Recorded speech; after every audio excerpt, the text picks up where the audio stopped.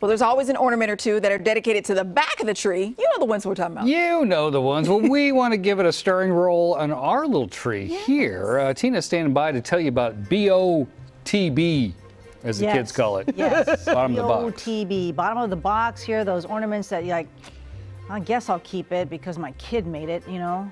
Feel too guilty to get rid of it. I won't put it up, but I'll just leave it at the bottom of the box. So this one here from Amy McGarvey, Fun Amy. Fun Amy! It's a cat. It's a cat. Okay, so we're gonna put that up. I'm doing better with the cutting, Court? Much better. Yeah, yes, that's a good job, Brittany. Yeah. Yeah. Good job. Add that to your resume. I will. Maybe it'll help me get a job. Huh? All right, there we go. So we're gonna do that and decorate the tree, because normally we ask you to send your ornaments in, but we're not going to do that this year. We're not gonna do a lot of things this year. So you can do that. And I think Tom was trying to create something here, a skirt.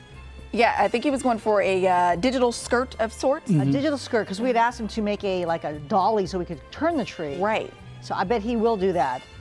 Oh yeah, Tom is by amazing. the end of this week here. So yeah, send in your ornaments digitally. Take a little picture and we'll cut it out here and put it on the tree. And maybe tell us a little backstory too. Good day at KMaxTV.com. There you go. Excellent. Thanks, Dave.